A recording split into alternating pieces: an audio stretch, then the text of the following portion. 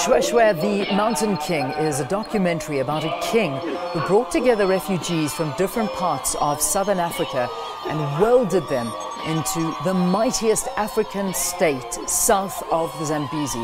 This is according to the makers of the film that will be released on shelves and possibly also broadcast as well.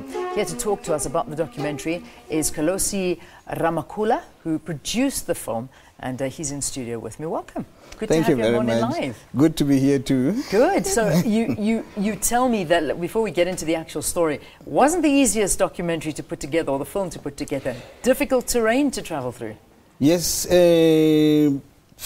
it's taken 15 years. 15 years? 15 years. Wow. Most of the people who are there, we had to meet authorities, folk historians, academicians. We have Professor Barnard, Chief Mahone Masopa.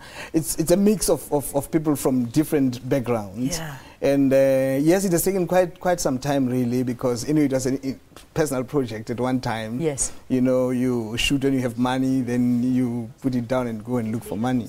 I can imagine.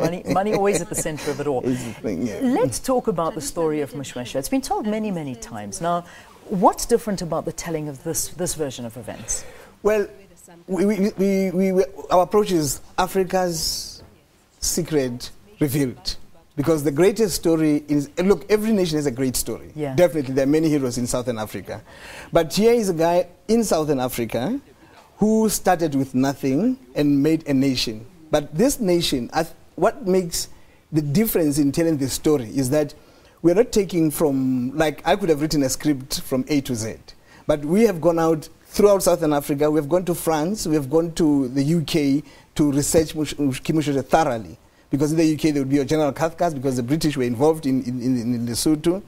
And we have met the Afrikaner historians also, because then you'd find that he had relations with the Afrikaner, because the Free State actually was formed adjacent to Lesotho. Yeah. So the difference is that these people talk. We're not telling people's story ourselves. We are having people tell their story. The Afrikaner speaks for the Afrikaner. The French speak for their missionaries. The British speak for the British role down here, and the Basotho speak for the Basotho. We even have Professor Pitika Ntuli. He speaks about the Zulu. Like, there's an era that is called the Difakane. I think that is the major difference. People are getting it from the horse's mouth. That's amazing. I imagine, okay, we spoke about some of the monetary difficulties that you went through. I mean, 15 years of putting this movie together. Putting that aside, what were some of the other issues that were quite difficult for you? Because, I mean, you were delving into history, and I imagine, you know, to try and find out the facts and get to the right people couldn't have been the easiest thing to do. How was that for you? It has been a long, tough journey. Yeah. I came into Moshoeshoe, even being a Mosotho still, I was at first I didn't have the interest that I have today on Moshoeshoe. Yeah. But what happened is that I'm a writer. I've been here in South Africa for 15 years. I've been in Johannesburg 15. I'm a scriptwriter for television. So I was doing some work for SABC through your Haynes Films, your Philo Peters Productions, and I've published with the SABC. But come 1994, 93, we started putting our companies together, and then I needed a subject that would be different from other subjects. So I submitted my material to SABC for possible docudrama production. Yeah. Well, that's about 15 years, 16 years ago, and every other year I still submit the docudrama. Yeah. But okay, fine. Up to now we have not yet, but I'm hoping this year it will probably happen. The most difficult thing about producing a documentary film that has a story that has not been told many times is that you find people with different views. Yeah. You find people. Everybody likes to talk nicely about their people. You know what I mean? Then you have to kind of sieve, and then you get people who are realistic, who just tell the story as it is. Yes. And look, there's more than 800 minutes of footage that you had to go through and then put story that actually comes together. Nice. So yeah, it was tough because some of them are even bigger authorities than yourself, you know, and you think you want to challenge them, but they know more. They know more. Did you find out anything surprising? I mean, was there anything that you discovered about King Moshoeshoe that you'd never known before, that kind of almost took you by surprise? Yes. In fact, when I started doing this docudrama proposal for SABC, what happened was that then I started researching King Moshoeshoe. being a Moshoeshoe, everybody thinks they know their history. Yeah. But I discovered there and then that I did not know anything about Kim Moshoeshoe. Kim Moshoeshoe was a warrior. He was a general. Kim Moshoeshoe was a statesman of excellence. That people like even President Paul Kruger have talked about him in their own diaries, that they compared him to Napoleon. They said he's a Napoleon of Africa. Yeah. He is somebody who has defeated the British in 2 wars in Southern Africa, 1851, 1852. And the generals that he defeated, the General Cathcart, for example, had respect for him. He said, look, this guy is well learned in the art of military science in the conventional way. And they were surprised because he was considered a savage. But the way he laid out his forces and the way he outmaneuvered the generals, you know what I mean, who came from the advanced Europe, you know. So I didn't know about these things. I didn't know that the political engagement that he had with first the African kings, other African kings, the political setup of Lesotho. Lesotho was a rich country. In fact, let me put it this way. The country that is called Lesotho today actually is not a country in the scientific settlement sense.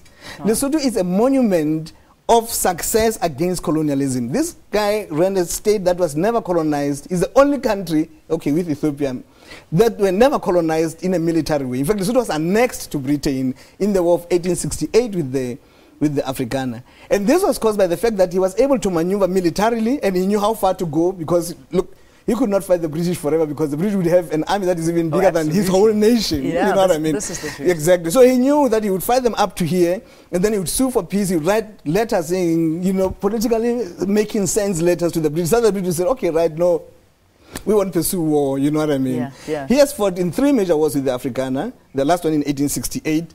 And on all occasions, he has had dealings with the presidents of the Free State.